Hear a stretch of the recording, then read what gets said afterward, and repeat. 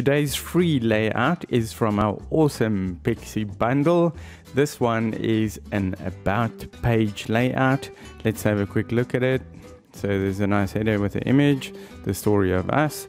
You already know that the about page is really important, so you want to use that to detail all the cool things you've done, or all the cool things your clients have done, and that's one of the most often visited pages, they say, of any website is the about page.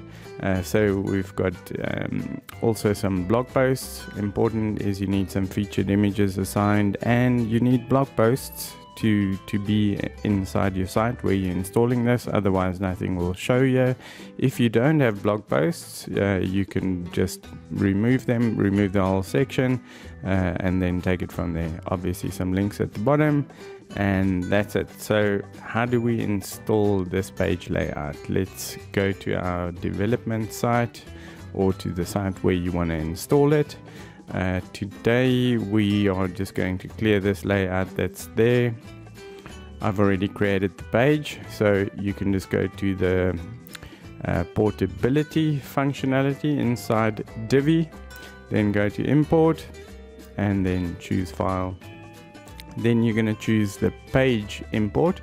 Library import is obvious, that goes into your library import section. Here we're going to use the page import. Let's click on that. Let's click import. And once that's loaded onto the page, we want to go and grab our CSS. I'm just going to do that already. So you want to get your CSS file, open that up. I already have it open. Then you can just do control copy all of this information. There's some good little pointers over here you want to look at if you need support or anything like that. And let's close that up, and then you want to go to this hamburger menu, custom CSS box, just delete whatever's in there if you have something, and then just paste and save.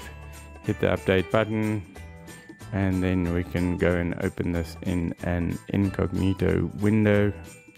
Let's have a look. There we go, everything's set. Let's have a look. Nice and responsive. Perfect. So let's close that up. I wanted to say one other thing. We spoke about the blog posts, and for those, as I mentioned, you need to have blog posts to begin with. So let's go to posts. Here's some samples. You want to make sure that whatever blog post you have there, you want to assign the featured image in order for them to show on that page. And then let's just go back to that page layout quickly, and then I just want to show you one more thing. Let's find those blog posts. There we go, blog module, and then you're just going to open that, and you're going to make sure that you select the relevant categories when you update posts or when you add posts. Make sure that you select these categories, otherwise nothing will display there. So that's a wrap. I hope you get some great results from this page layout, and look out for that Pixie. Thanks for watching.